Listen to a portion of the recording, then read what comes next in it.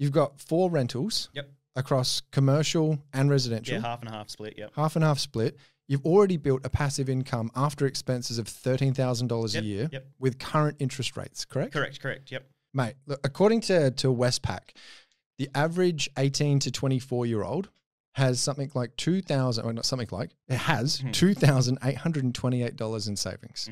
Talk to me about your savings habits and getting the deposits together to actually start this portfolio. I think it's fair to start from the first one then. So first one, we're at 18. So from 14 to 18, saved 60K in total. First one, I had a deposit of 49,000, just about, maybe a couple of dollars off. Yep. And then that one was from that 60, 49, take that off. I then had some residual left over. Some of that was used for a buffer, just for common expenses like you have interest coming out each month and whatever. And then from that, I had about 20 saved. So saved another 10, bought the next one for 26, and that was with LMI included. So I used my work income to boost those savings up, and I never took the profit from those rentals. Those have just been in there building up. Can we rewind a little bit? Yeah. First rental, 49K. Yeah, so you'd saved. And that's by the age of 18. Correct. Oh, I had 60 saved and then spent 49 for the first one, yeah. Okay, that's what I want to dig down into. Yeah. So how the hell are you saving $60,000 as an 18-year-old? How many hours are you doing? Oh, like 38, 40, depends. We can push it heaps higher. And so you quit school? No. So full-time school, full-time work. So that was from 14 casual, and then I did my Cert 3 in retail services. That was through McDonald's. And then you get paid to do that as well, but you go to part-time to do it. And so I had been working, full-time hours still in that time, and then came casual again, did full-time hours still again, and then I've done pretty much full-time hours up until this date as well, pretty much, yeah, still, yeah. Where'd the work ethic come from? Like mum and dad the same, or how did this come about? They're definitely good work ethic. I think I push it a bit further as well. I like working, so I want to keep working as well, and I enjoy what I do. And I've got a really good saving and budgeting skills to just throw that money straight into houses now. But back then, like, I wanted to see the compound interest growth and just see the interest come back into those accounts every month and get higher and higher and higher. So that was a little goal as well. Talk to me about this. So you started saving at what age then? 14? 14, yep. 14, okay. And how much of your wage are you actually putting away? Like, by the sounds of it, almost all of it? Yeah, practically, at 14, practically all of it. Yeah, that'd have been like $5. On the first paycheck, I probably spent a little bit. But the second one, it would probably be all of it, yeah. How'd you go, like, fitting in with friends and everyone? They're all working. Well, 15 and 14 is pretty cheap. So easy living if you're not doing anything too expensive. I guess you're only spending money on the canteen if you really want to. Yeah, and I didn't. So I saved it all. I had lunch from mum for school, and it was easy. And work, you get half price if I was going to have anything there, or you get a free meal. Like, be easy. Okay, all right. Yeah. And so mum's pretty hard worker by the sounds of things. Yeah. And from what you So she used to do Balfours, and she was in product development in that. Okay. She's like helped make the pizza pie, and back when they had I think it was Ashes or something, they did like a mushy pea pie and a ketchup pie or whatever. She helped do that with one of her colleagues there. Mate, pizza pie. We should have a photo of her on the wall. Pizza and property. There's a pie picture, not a pizza anymore. Yeah. No, that's funny. Yeah. No, so she left that, became stay-at-home mum full time, and then because she's had 3 kids, myself, my younger brother by about 13 months, and then 8 years younger, my sister. And so, that's taken up most of that time now. So mum's had a very hard work ethic beforehand, very accomplished by the sounds of things. Now she's at home, she's raising the kids. Yep. She's still quite an influence on your life. Oh, for sure, yeah. And you've told me she even comes to opens with you, like helps you. Oh, yeah, for the first 2, yeah, because we flew down to where we bought them. Oh, no, sorry, the first one we didn't fly down. That was a family holiday. Okay. We went there, but it was the family holiday was like 2 parts. It was the holiday was because we were bringing everyone with us. We were actually going there just to look at the houses. So I was the reason we had a family holiday. Okay. The second one we actually flew down it was just me and her. So everyone's getting involved. Okay, talk to me more about, because I feel like we've taken us off topic a little bit more. I really want to dig deeper into these savings habits. So you get paid. Yep. Tuesday, Wednesday, whenever it is. Yeah, Tuesday, yep. The money hits your account. What happens then? I'll divide. So I know all the expenses off the back of my head, but when I first worked it out with mum, that was when I was 14. So very much, I could do it myself now, but back then I'd use her. And we worked out, so say like registration, insurance, license, all that, not a problem when you're 14. But, when I was 16, it became a problem because I had a car then. Yeah. And, you divide that by 52. So the whole total expense for the year, divide 52, put that away in a separate account. It now becomes that account's money. So I never touch it. So you'd look at it and go, okay, Red Joe's going to cost me $700. So I put away $16 a week or whatever That's it literally is. it, yeah. So I put 22.08 into a separate account every week, and direct debits come out of that and whatever. But it never goes below zero, ever. It'll always it'll exceed it. Probably it'll go like to where it needs to go. A little buffer as well, so like maybe $2 or $3. Yep.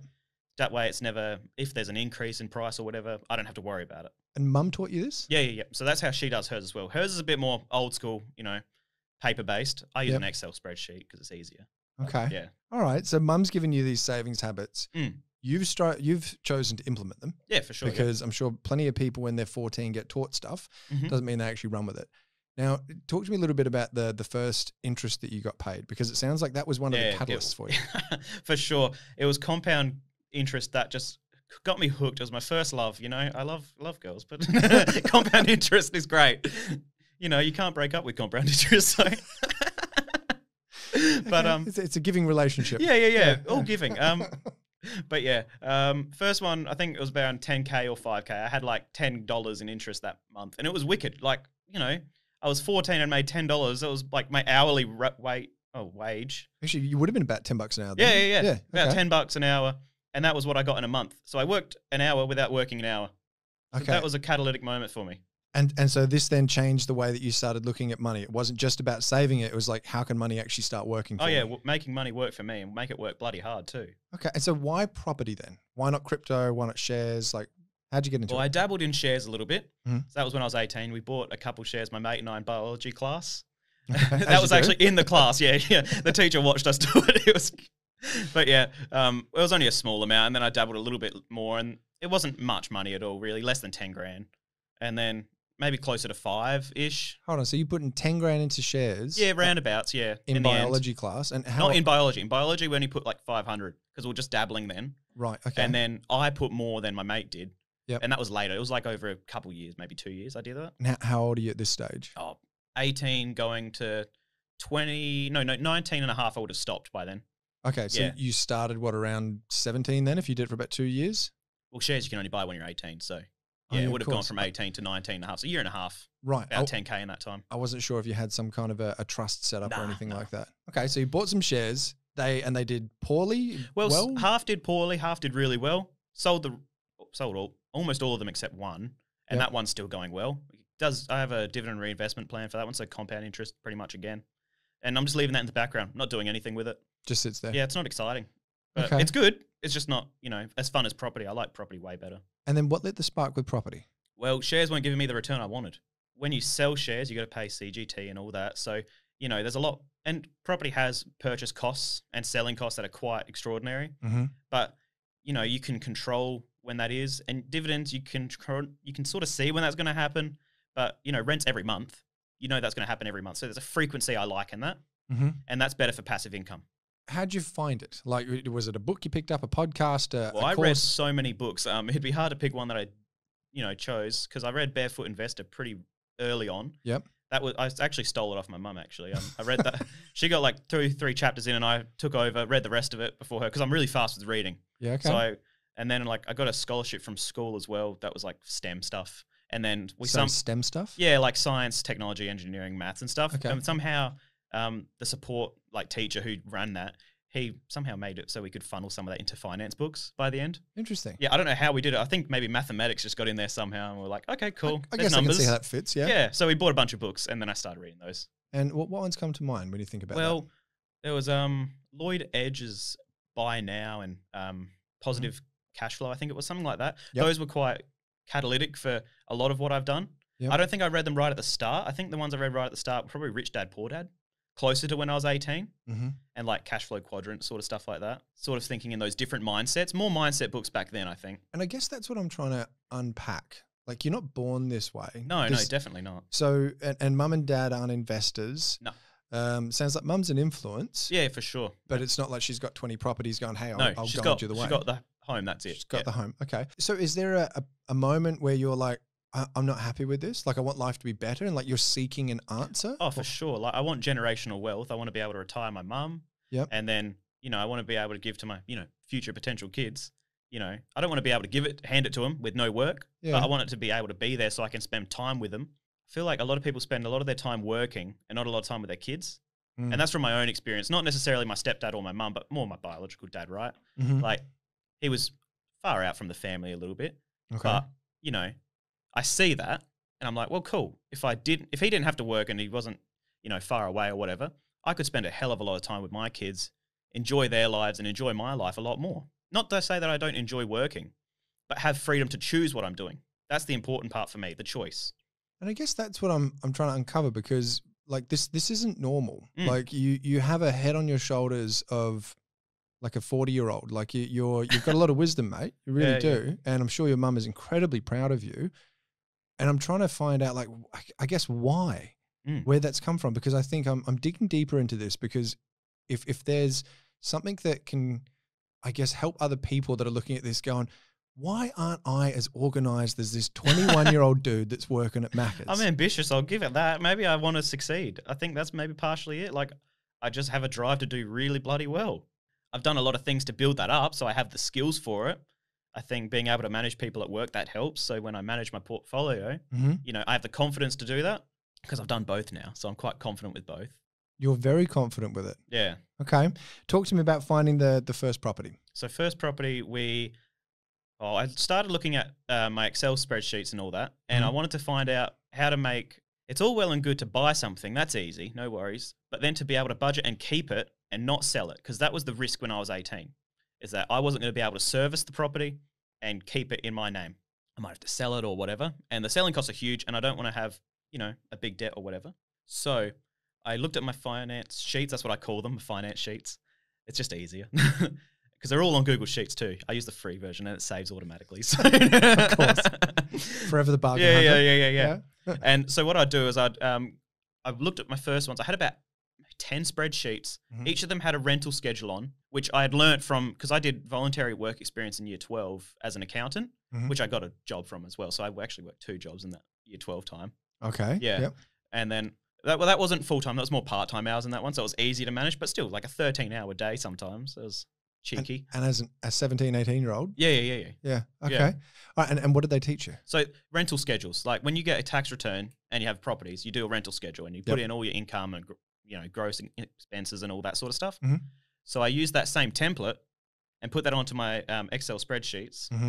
And then I worked out just theoretical numbers, right? Like I'd look on a listing, see what their potential rent is or what they actually were paying as a tenant, times up 52 or a month, whatever it was they saying. You allow for any kind of vacancy or anything like that? Well, yeah, I think in those first couple ones I did allow for vacancy. I think I took like $2,000 off or something, whatever it was. Like I took a month off. Okay. Assume they're gone for a month. Yep. But and then you'd include those expenses like relisting and whatever. Then I went down through that, found 1% rental yields, and I worked that all the way up through to 10% rental yields, and then took the expenses in that as well.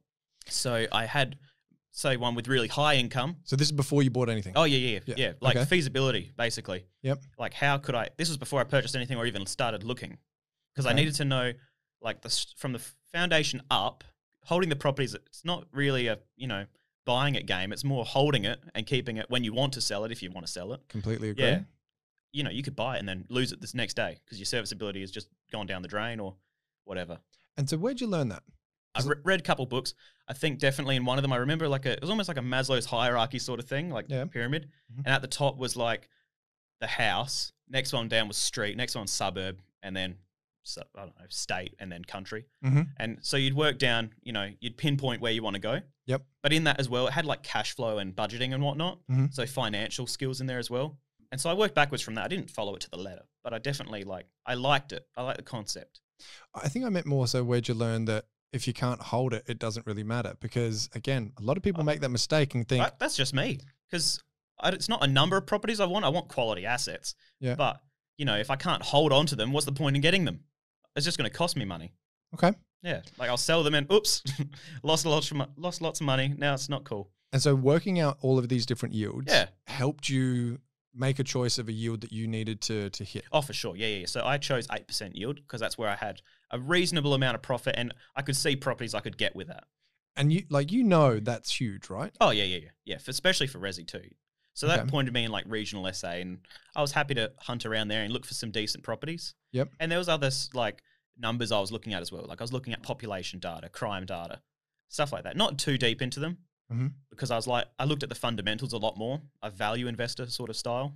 And how are you making that data help you make a choice? Well, I didn't want to pick somewhere where they're going to burgle into my property or like burn it down. Lots of arson, that'd be really bad. And my insurance would cost a lot more. Yep. So that was a figure there. Also, like population data. Is it growing? Is it declining? You know, that how many tenants do I have? Who are the homeowners? Who are not the homeowners? Who are the renters? So you know if people want 3-bedroom or 1-bedroom. So it gives you an indication of what to buy, what's sought after, what's not. Because when you go to sell the property, you want a homeowner to buy it, so it's an emotional buy. So you make a lot of money. But you also want it to be tenanted. So you got to find a balance between the two. You know, if there's lots of students but not a lot of families, and you're selling to families but you're trying to tenant to students, it's not going to work. Okay, so you've done all this research. You're now 18 years old. Yeah. You've got some cash behind you that you've been saving up very diligently since 14. Yep. You've now looked at all these spots that you thought, okay, no, don't want that. I want that. I know the yield I want. Like you've got all your parameters set up. Yeah, no, definitely. Yeah, parameters for sure. Yep. Talk to me about the actual first purchase. Where was it? What did it cost? So it was down in Whyalla. Yep. That was where I got my first one. So we went with a real estate agent and we just drove around with them because we went down for the family holiday. So we had a car with us this time. Second one, we didn't have a car. So we just went with an agent. It was a different agent that time. Your brother and sister thinking like, why are we going to Whyalla? Like, is this? Oh, no. They all knew. They knew what the purpose was. Okay. Yeah. Right. They were in on it. But we drove around couple properties. Some of them were great. Some of them weren't, you know, but they're going to show you everything. And this one was actually, they said it was off market, but they definitely showed us. So how off market is off market if they show everyone? Well, off market, as a former agent, I can tell you, Yeah. it's generally just when it's not listed on real estate. That's what I thought, yeah. Yeah. Now, had they showed many people this property? I don't know. Potentially. Yeah. Yeah. Okay. So I looked at it, I liked it, Uh-huh. and it was a good price, and it had good tenant. Like we saw the tenant when we walked in. And when you say good price, what's a good price? Well, for 60K, I wanted to not pay LMI, so I wanted to go above 20%. Yep. And I was like, all right, cool. So if I have 60K, and the price for it was 205, I think. 210, 205, something around that margin. Yeah, so low 200s. Yeah. And I ended up negotiating down to 195, Mm-hmm. and I was happy with that. 49 on that's not paying him LMI. And this is what, 2019, 2020? Yeah, it would have been like about 2 years, 9 months ago. Okay. Yeah. Yep. All right, so pandemic kicked in then? Yeah, roundabouts. Yeah, it would have been just around then. It was like 2021, so it could have been anywhere. Yeah. Okay. It was around September that I did that one. All right, so you negotiated the deal down by the sounds of things, a couple of tens of and that thousands. increased my yield as well. Yep. So that was the aim. And what was the yield? So the yield was like 8.8 something, potentially. No, I reckon it might have been 8%, definitely in that 8%. It was in like point something. So your below box, 9. your I know box that. of 8 was definitely Oh, ticked for up. sure. Yeah. Okay. All right. And so you're renovating it, you're doing anything to it, or it's Well, just I had to do some initial repairs to it. So that's why I think I was able to negotiate it down a little bit. okay? Because I knew I had to do, and this is from very gross margins, like I knew I had to probably do about $10,000 of expenses. Yep. But that was like with huge margins of error. Because I was like, well, if I get 10 grand down, I can at least convince the agent, oh, they've got to do this, so I don't want to pay that. So, you know, if I only pay 2 and it's got down 10, well, we're in the green by 8. So, you know, happy days. Okay. Where are you even learning that? Like, is that something mum suggested? Like, hey, mate, lowball them a little bit, Oh, no, negotiate? that's me. That's you? That's me. Yeah, quite the negotiator, yeah. Okay. Yeah. And so But I think that comes from siblings as well. Like, you negotiate with your siblings to get stuff, especially as the eldest. I feel like, you know, fight with them a little bit, but also not. I don't think I was much as a physical fight. Definitely was at times. Yeah. But like, you know, negotiate with your siblings to get what you want, manipulate them just a little bit. So, All right. So you've got the cash flow, you've got some discount, Yep. you're doing a little bit of work. Now you're rolling your sleeves, driving up there, doing it yourself? no, property manager. Property manager? Yep. Okay. So you've outsourced the works. That Yeah, need for to be sure. done? Because I know I'm not the expert to do that. And Okay. I've got my own job and life to live. Right. So I want to be as hands-free off as possible because I don't need to know all the legislation. Mhm. I'll be, you know, decent. And if I need to look at it, I'll look at it. I'll have a basic understanding. So I'm not going to do anything too wrong. Okay. But if I have an expert there to do it, I'm happy to pay them. It's like $32 a week at most.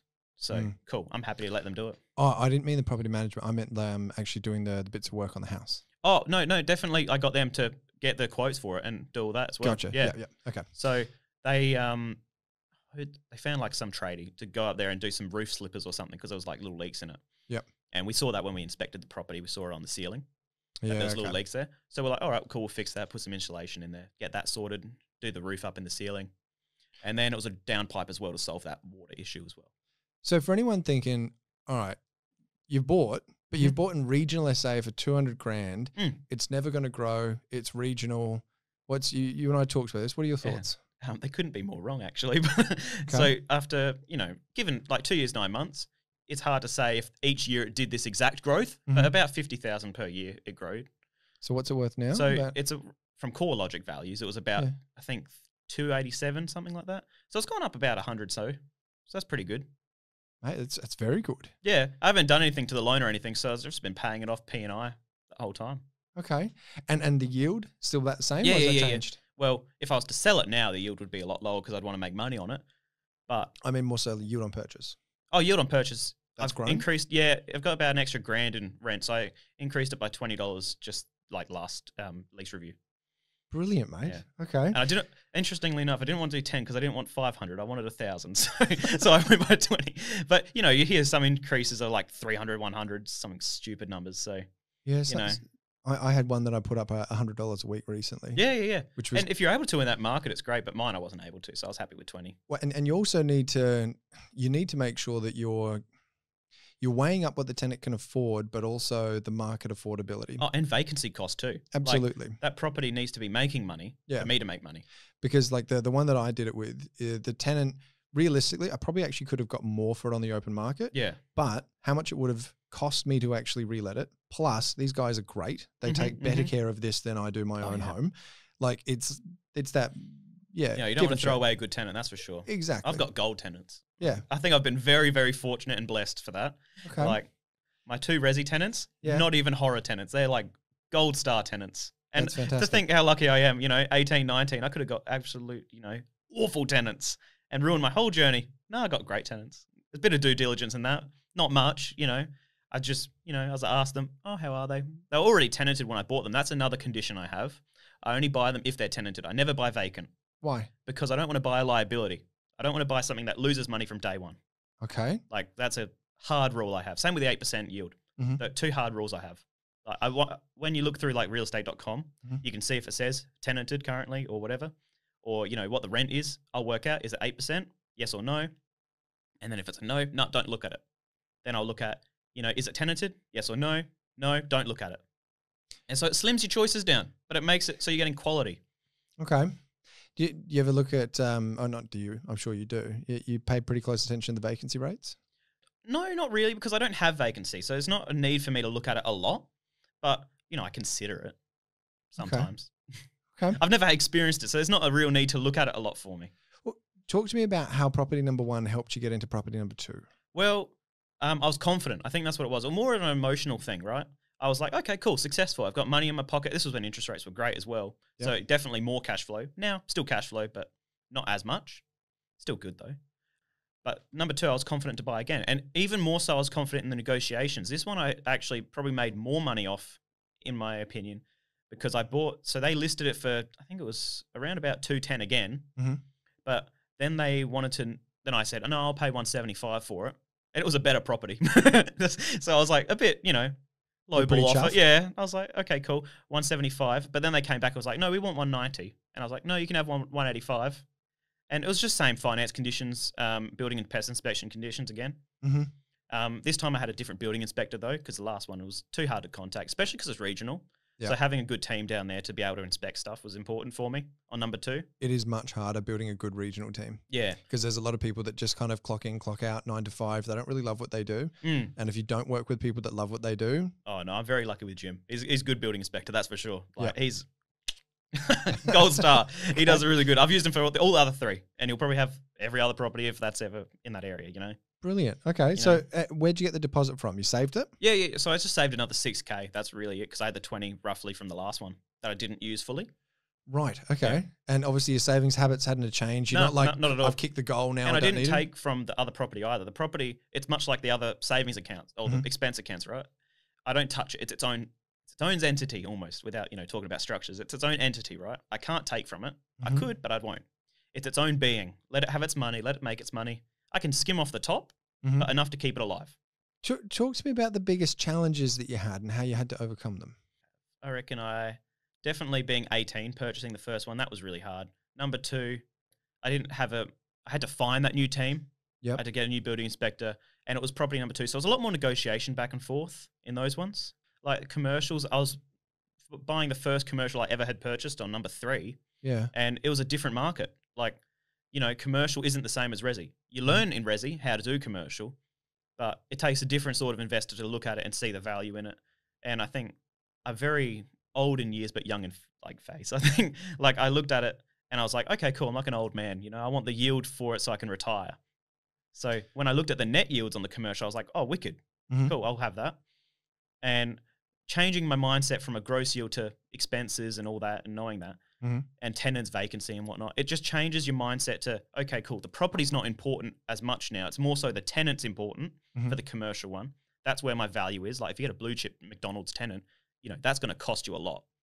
Whereas it's going to be a lot lower. Oh, for sure. Yeah. So your mindset shifts. You can't have an 8% if you're going to go that way.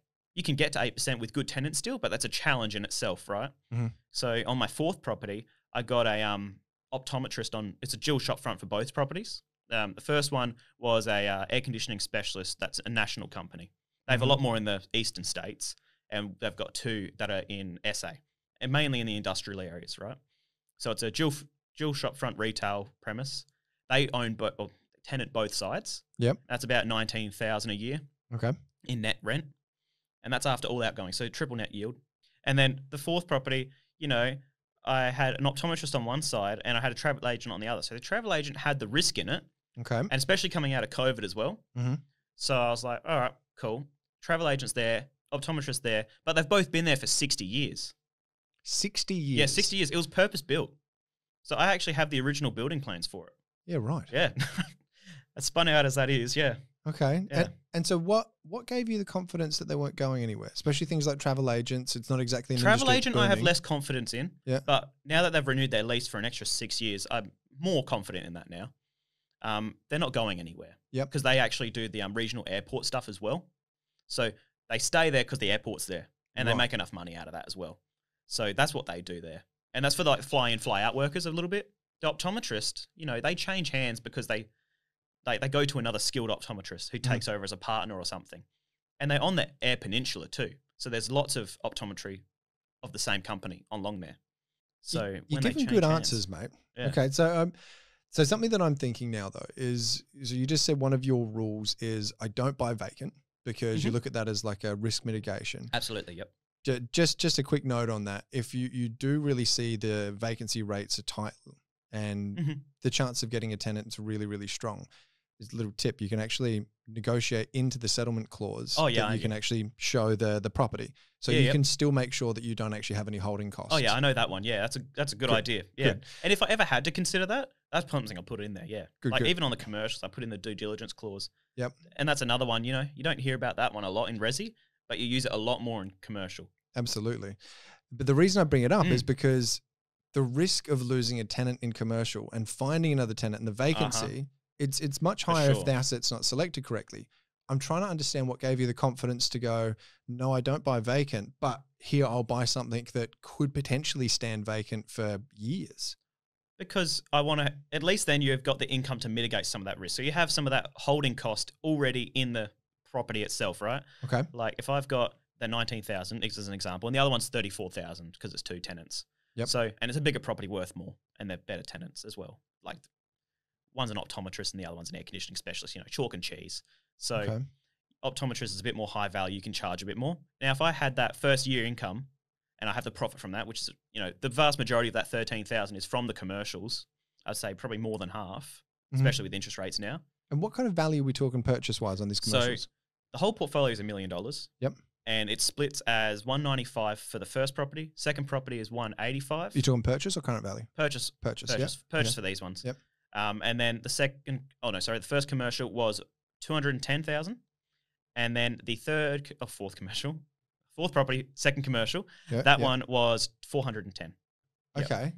Yep. And so where's the deposit coming from? Are you pulling out equity or how are you expanding? So the third property, I keep calling it third commercial. It's definitely we'll just go with rental property. Yeah. Easy. Anyway, so that one was our own savings. So we had saved up from the second property onto that.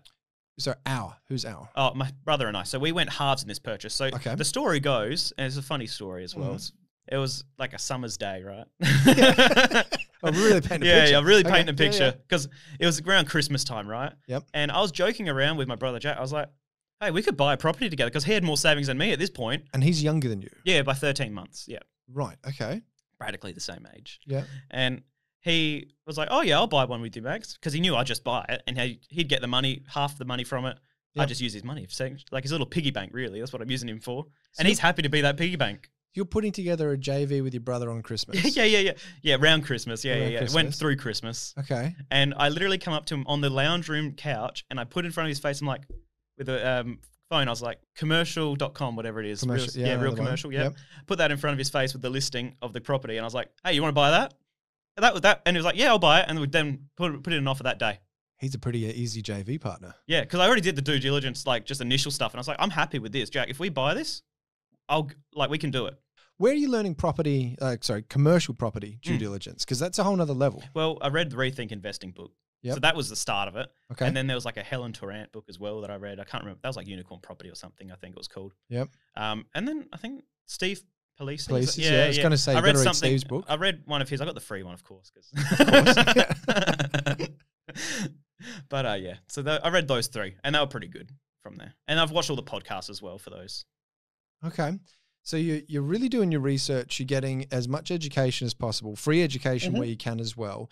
And you're just pulling the trigger, mate. Yep. Because if you don't pull the trigger, you're not getting anything. You got to do something to get something. You're an impressive young man, Max. Thanks.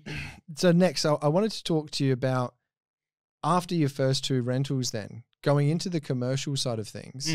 I'm understanding like how you've done it now, the due diligence side of things, but why not just stick with what you knew? Why not just keep expanding in resi? Well, I did actually do the feasibility on that, right? Mm-hmm. So I had the goal of getting to I think it was $3 million in gross asset value, right?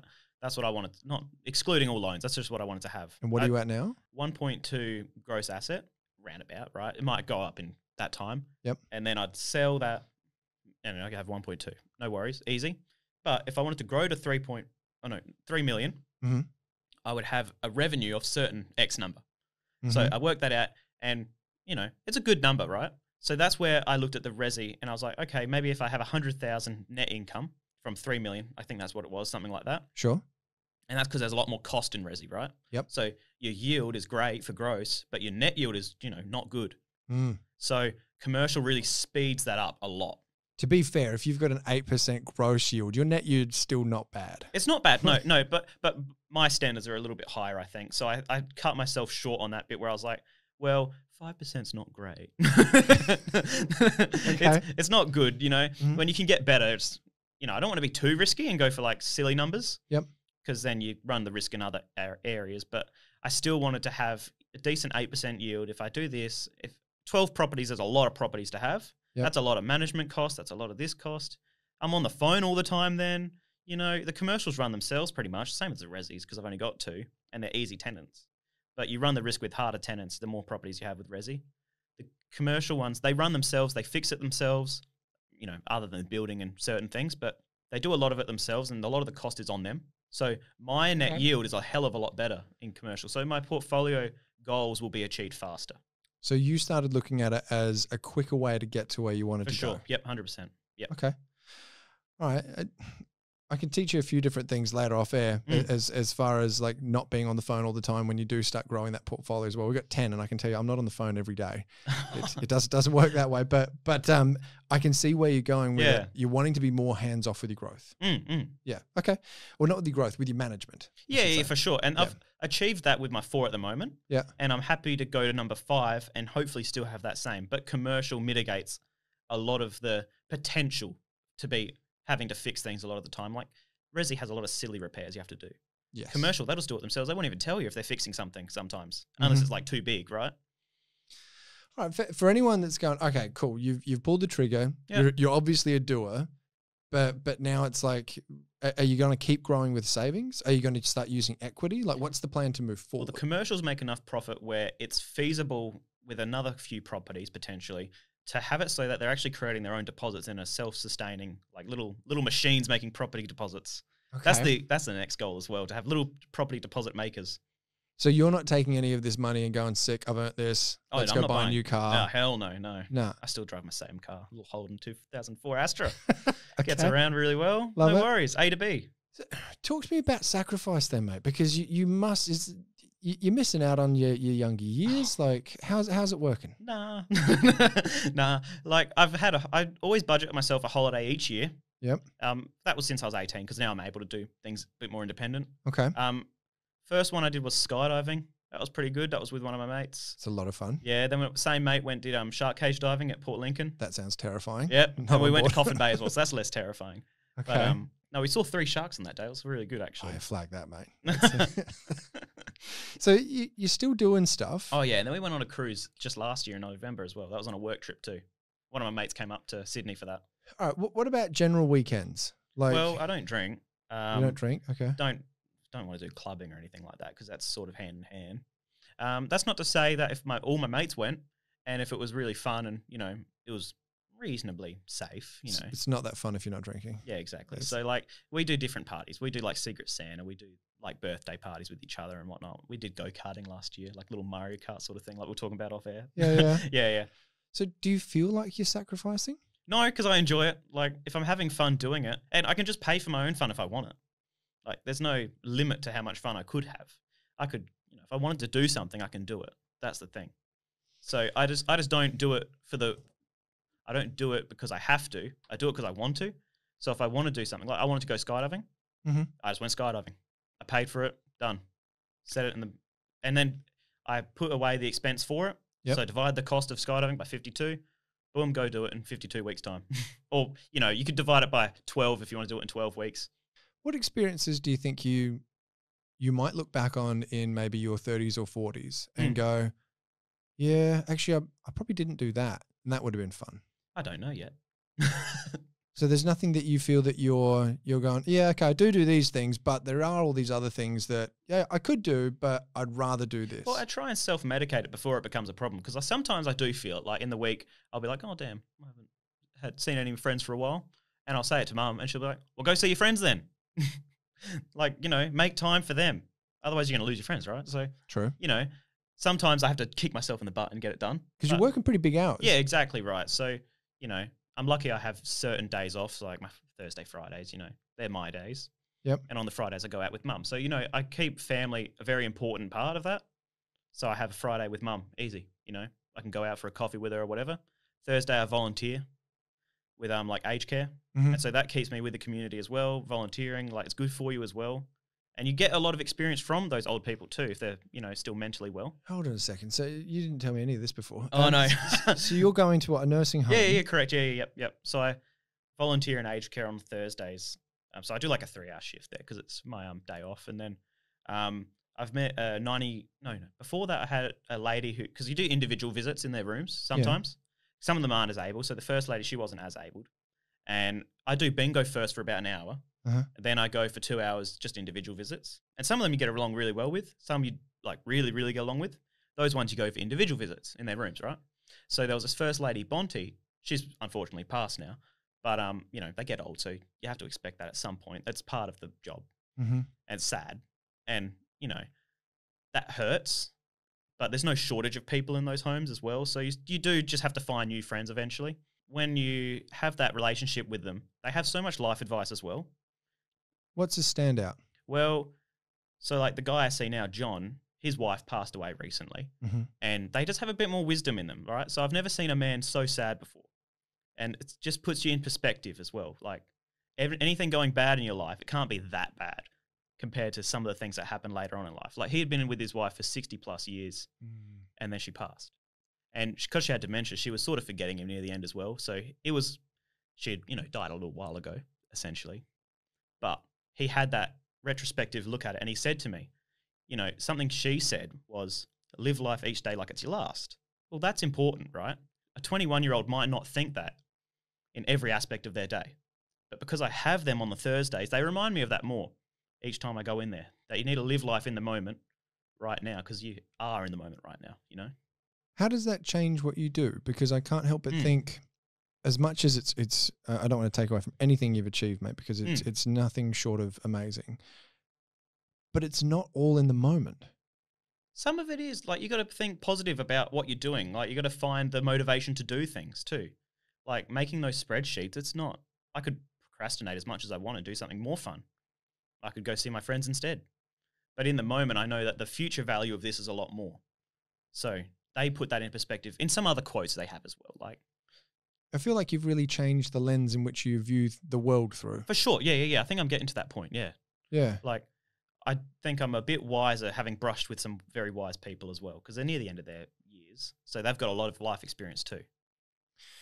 Mate, there's it's something I've never actually done on the show before. I'm going to give you a copy of my book because whilst you're already on your way to being an absolute superstar investor and you already are a gun for what you've done, thank you. There'll be a few things you can pick up from this. But I've also included a little gift voucher in there, mate. I've never actually given anything away like this on the show before because go and have something fun. Okay, it's $300, Flight Centre. Oh, thanks, Todd. It's all right, mate. I am so gotta find somewhere to go now.